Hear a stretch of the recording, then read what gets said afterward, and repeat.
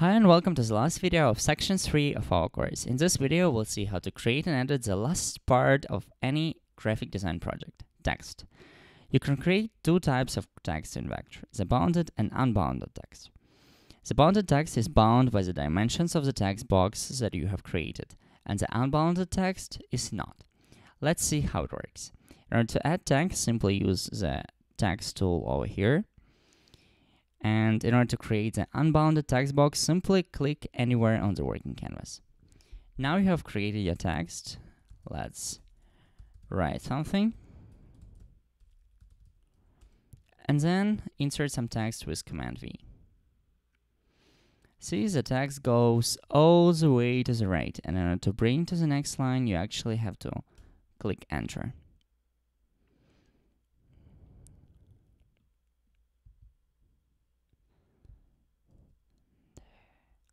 On the other hand, if you want to create the bounded text box, you can drag your selection over here and actually create some bounds or some limits for the text.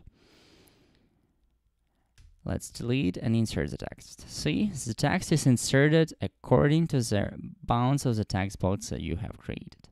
Once created, you can also use the flip tool with the text by flipping it horizontally and vertically, and also bring the text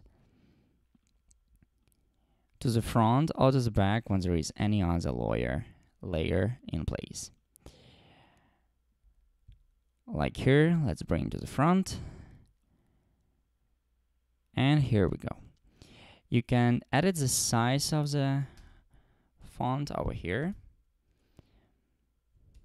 making it bigger or smaller. Oh, let's come back by pressing Command Z. Yeah. And you can edit the text by double-clicking it. You can also choose different fonts in the font menu. For the moment, only the fonts from Google Fonts are available in Vectr. In the future, there will be a possibility to import your custom fonts to Vectr. You can also make the font bold and align it center, right, or left.